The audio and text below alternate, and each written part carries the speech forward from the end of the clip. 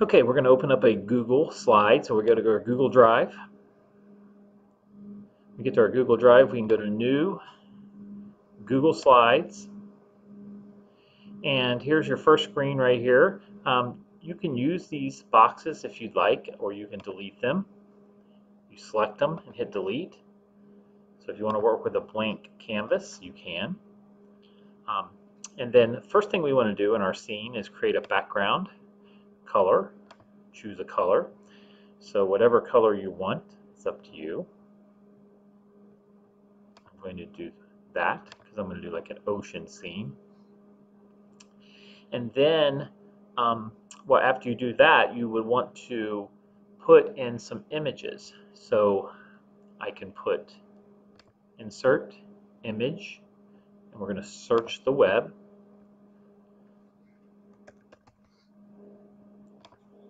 Type what you want.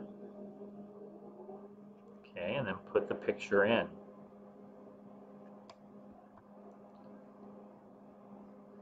Okay, so I'm trying to create a kind of scene here. There are pictures that you can do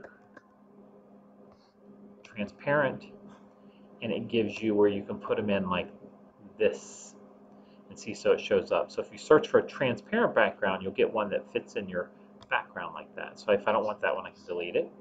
Just showing you both ways, putting images in.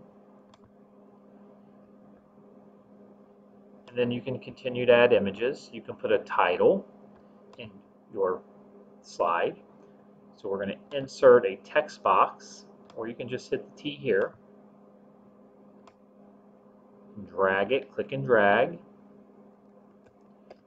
type. Then when you want to change color or size, you click on it, double click to highlight all the words, make them blue, or you can click and drag, increase the size, make it bold, change the color of the letters to whatever color you want. So you can change the font here too. So go ahead and create a scene using your tools up here in Google Slides. You can add different things or try different things out. Different shapes you can add. I would add corals. I would add different things here, maybe other fish. So go ahead and try that out.